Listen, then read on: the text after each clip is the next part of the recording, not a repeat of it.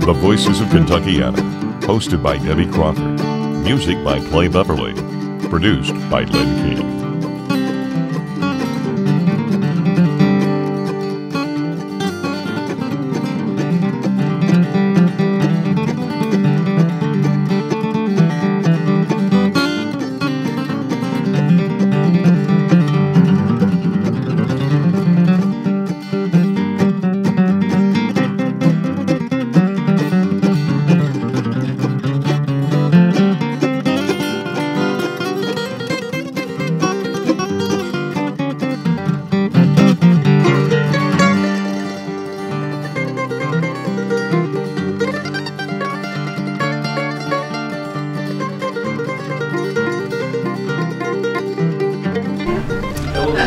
Hello, this is Debbie Crawford with the Voices of Kentuckiana. We're here with a unique voice of Kentuckiana, which is Trevor. He takes care of the Lytle Funeral Homes, and he's the owner of the Lytle Funeral Homes.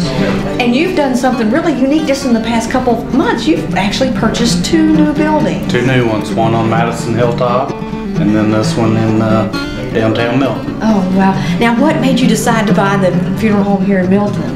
Well, we've been helping Mrs. Oakley for years, and she was ready to retire, so it just seemed like a natural fit to add it to the 2 that we have in Madison. Right. Well, this is great. So now we get to see you everywhere. Well, a lot more. A lot more of you. That's great. That's great. Well, today's your ribbon cutting also. There'll be the Chamber of Commerce here today, and they're going to do the ribbon cutting. That's exciting, isn't it? Yes, it is.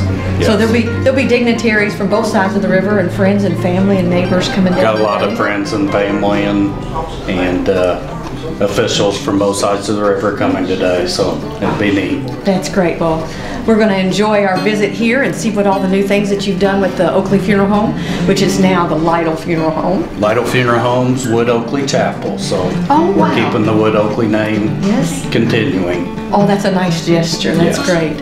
Well, we're gonna look around and see what all you've done. Okay. Thank you. Thanks, Trevor. Thank you. Well, I am so glad that Trevor has bought the funeral home. I always wanted him to have it, and I'm so pleased with everything that he has done here. It looks so nice, and I'm happy.